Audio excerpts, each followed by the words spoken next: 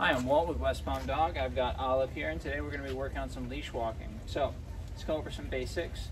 Well, first of all, you can see it's raining, so I'm going to try and do this video without getting too wet. So one of the first things I want to do is I want to have her on my left side.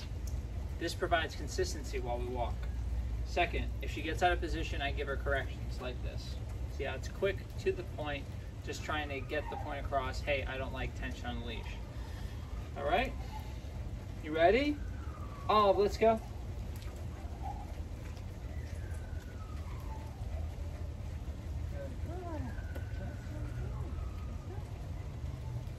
So what I'm doing is I'm walking kind of in a rectangle.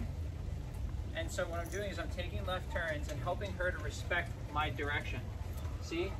I want her to recognize that she needs to pay attention to where I'm going. You want to do girl? I'll cut across. See? She didn't even see that I was walking. Totally caught her off guard. I want her to be more aware of me. Better. That's so much better, Olive. And then look at the leash. What I want is what we call loose leash walking, where there's no tension on the leash.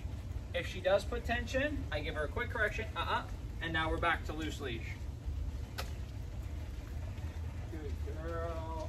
What a good girl, Olive. You're doing awesome.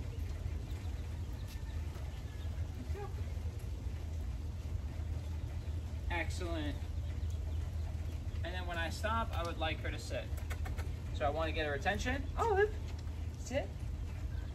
That's it, you can do it. Yes, well, I know it's a cold, wet ground, but you did it. What a good girl. That was excellent. So that's some basic leash walking to help her do a better job when she's on leash with you.